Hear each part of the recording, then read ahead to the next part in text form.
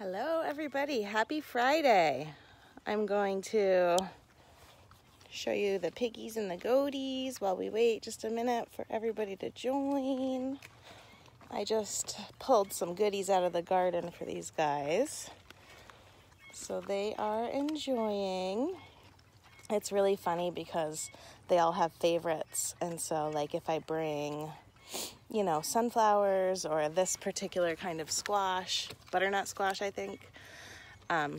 She's got an acorn squash. Anyway, when they find something that is their favorites, they just snag it and then run away with it, and it's so funny. So it's Farm Friday today. Good morning. You guys, I have not even brushed my hair yet today. You're getting me live. Real life live. Anyway, so it's Farm Friday.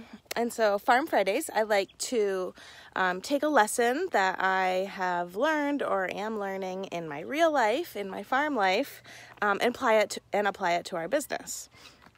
So I've got a lesson for you guys today. It just came to me this morning. So right now, California is on fire. It happens every single year, every August. It's fire season, and it's because we have a Mediterranean climate. So we get literally no rain all summer long, and so everything super dries out. My fields get ugly yellow, brown. In the springtime, they're gorgeous green. But anyway, we get no rain, so we have no moisture, and so we're really susceptible to fires because people are not swift, and so they start fires by accident. But also we had some lightning start fires earlier this summer. I mean, no rain, but we had lightning. Anyway, it was heat lightning. Anyway, blah blah blah. So we are in the middle of super fires, and so we're actually supposed to be very hot the last couple of days, but the sun is blocked by smoke. So we don't even have that much sun. It's very weird. The other night, my chickens put themselves away at like 6 p.m. They don't actually put themselves away until the sun goes down, which is like right now about 7:45, 7:55. But it was 6 p.m. and it was dark, and the chickens put themselves away, and so everybody was all messed up. But anyway, blah, blah, blah. The Farm Friday topic today is to be prepared, not scared, right? So this is what it is. We have poor air quality right now because it is so smoky. It literally smells like fire everywhere. And it's so weird. And you guys, squirrel, side note, growing up, I lived in New York. And so I remember every year we would see California wildfires, and it was so sad and, boo-hoo, wah, wah, wah. But being here, living here, and experiencing it and seeing the plumes of smoke in the sky is so weird, like so Armageddon feeling. Here nor there, we're getting through it. So the topic of Farm Friday is be prepared, not scared. So I am prepared. I have farm animals now. So if, God forbid, we had to evacuate, I need to be prepared to save these animals also. And so we've got an enclosed trailer. I've got a plan put together. 2 years ago, I was emergency evacuated from my home. Thank goodness nothing ever reached my home, and so I was able to go back before the end of even that day. But that experience of being, sorry, my fat thumb's in the way.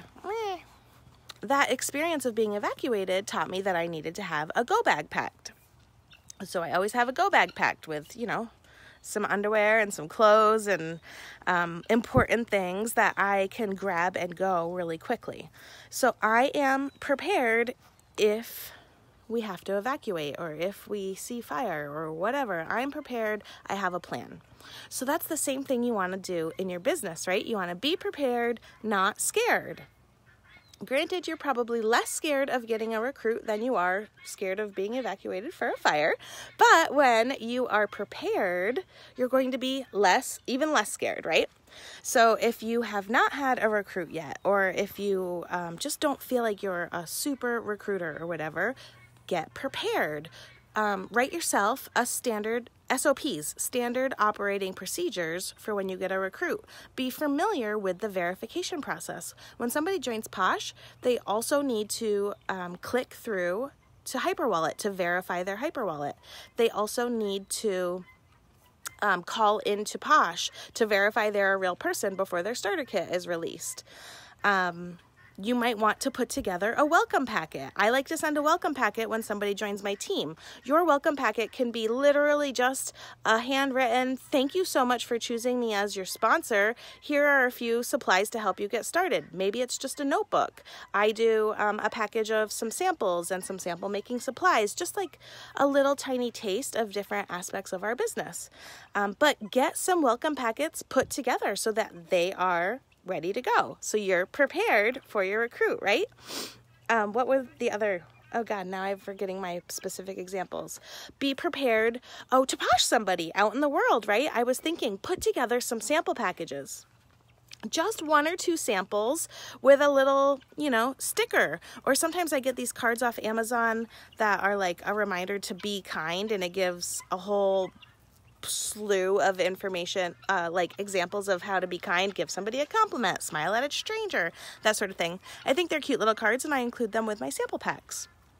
But if you have these sample packs pre-made, you're prepared, right? You could even print, if you have a Dymo, you could print little stickers on the outside of the sample packet that say, I like your mask, or you made me smile.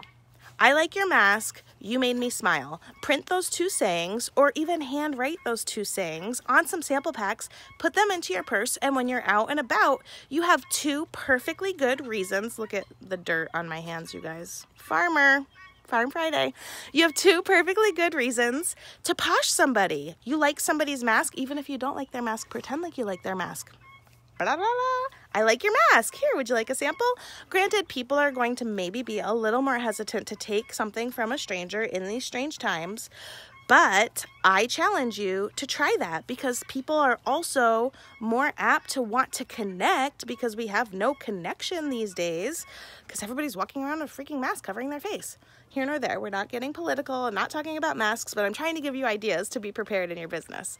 If you have not been doing online parties, get prepared. Don't be scared, right? If online parties intimidate you, get prepared. Be prepared. Don't be scared. We have a mock party that you can review.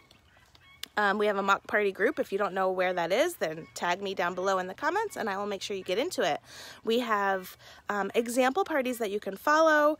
You can get active, make a post in this group. Look at the guineas.